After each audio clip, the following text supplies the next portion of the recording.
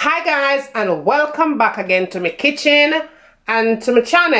This is how to make Jamaican peanut drops in the kitchen.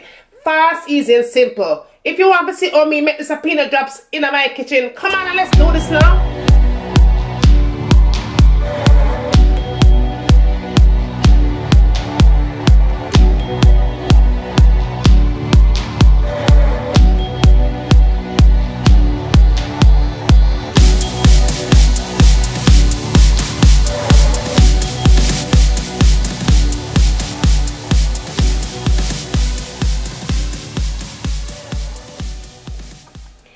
Okay guys, let's talk about the ingredients and all the things what you're gonna need for make up this peanut drops in your kitchen. Fast, easy, flavorful and simple.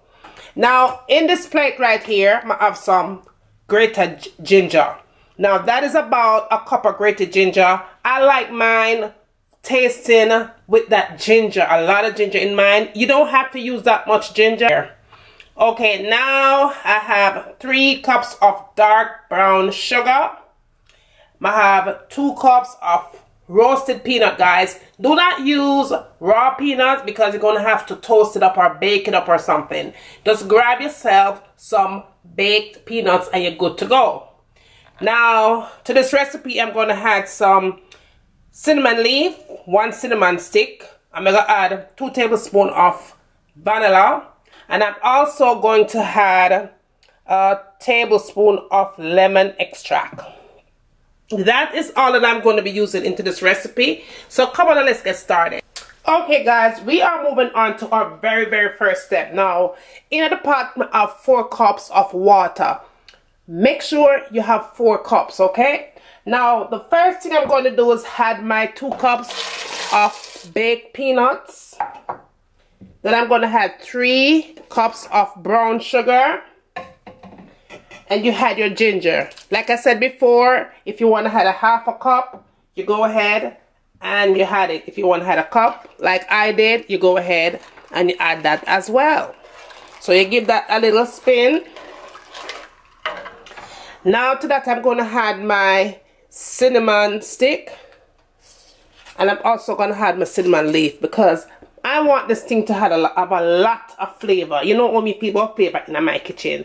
If it not tastes flavorful, I not eat it. 2 tablespoons of vanilla.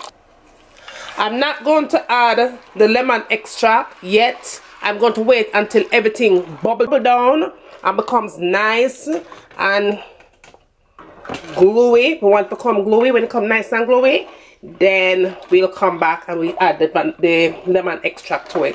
See you back in about 45 minutes. Okay guys, so now it boiled down pretty good. Now guys, at this stage you want to go ahead and take out all of the cinnamon leaves and the sticks out of it.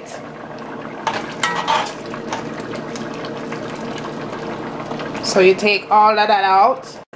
So now that is what it looks like, right? So I'm going to go ahead now and add my lemon extract to it. And I'm just going to add a teaspoon of lemon extract. So we'll come back at the last stage. So, okay guys, that should be finished. How do you know it's ready? When you separate the liquid, everything, nothing should be forming in the middle of the pot. That's when you know it's ready and it has that gluey consistency. Okay, if it's watery, you need to let it boil some more. That means it's not ready. So that is what it should be looking like, just like that, nothing less. So okay guys, here I have my foil on top of my baking sheet. Now if you have banana leaf is a traditional way of making peanut drops or coconut drops or any drops of any sort. That's how we used to do it in Jamaica. But if you don't have it, don't worry, go ahead and use your foil. If you're going to use parchment paper, make sure you grease that parchment paper because you don't want it. Be careful when you're doing these guys because you don't want to burn yourself, okay? It's pretty hot. So there is your peanut drops. I'm going to go ahead and let these cool up. It's better when you eat it 2-3 days after you make them. I'm going to go ahead and make these cool up, and then I'm going to show you, I'm going to transfer them on a plate. So see you back later now. So that is my peanut drops. That's how I like it, just like that. So there you have it, guys. Jamaican peanut drops in your kitchen. I hope you like this recipe, guys.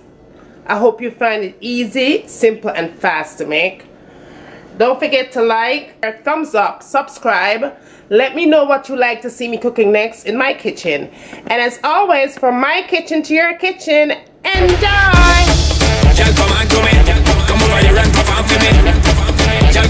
I'm going to let this cook for a good 30 minutes on medium heat. Cover it up nice and make it simmer. And when it's done simmer, a time for eat.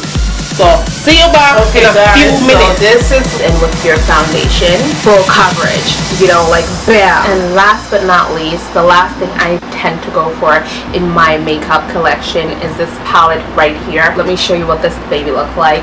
It has a whole bunch of concealers. I believe it's $10 for this palette.